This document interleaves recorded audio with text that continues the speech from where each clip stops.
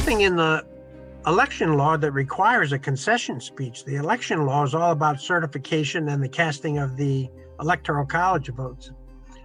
But according to historical form, it's been customary for the person who's behind to make a concession speech. And once the decision is made, we unite behind the man who is elected. There are no losers, because whether or not our candidates are successful, the next morning we all wake up as Americans.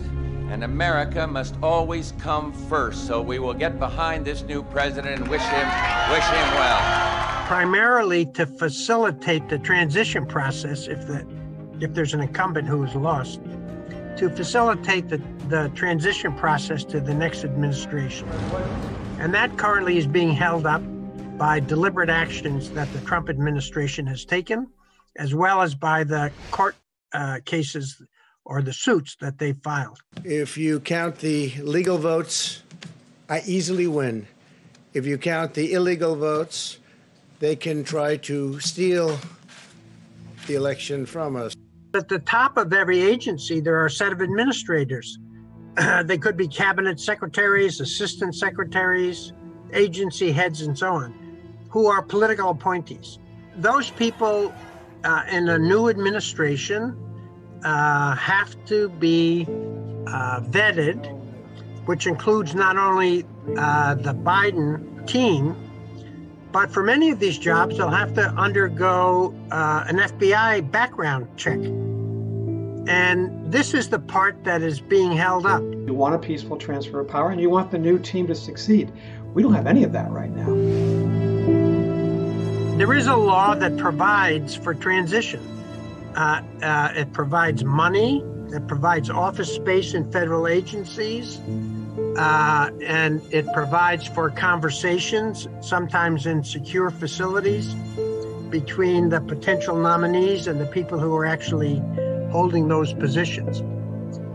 The Biden administration, through its transition team, is going to be able to think about who might take these positions, but the reluctance of the Trump administration to move ahead with the transition means that they're not going to be able to have these conversations, and that the FBI is not permitted to do the background checks. We're never going to accept Joe Biden as the president of the United States. So there's going to be a delay in the effectuation of the transition to get the process started of having these conversations, developing plans for what needs to be done, and so on. I challenge Joe and every Democrat to clarify that they only want legal votes, because they talk about votes, and I think they should use the word legal votes.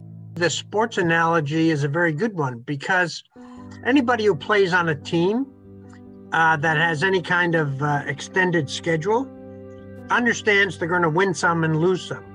Across the time that they played that sport, they learn about winning and losing. And the problem with Donald Trump is he doesn't have experiences like that in his life, because as we think we understand now from various books written about him, his father taught him that the worst thing in the world was to be a loser. So coming to grips with losing the election is especially difficult for him. His behavior in the past, which he is exhibiting in this case as well, is if things don't go his way, I'm going to go to court. Some of the president's supporters want him to fight on. He's filed, I believe, lawsuits in 12 different states trying to affect or change the counting of the votes or the outcome in some other way. When your time is up, then it is your job to put the country first and think beyond your own ego and your own interests and your own disappointments. My advice to President Trump is, if you want at this late stage in the game to be remembered as somebody who put country first, it's time for you to do the same thing.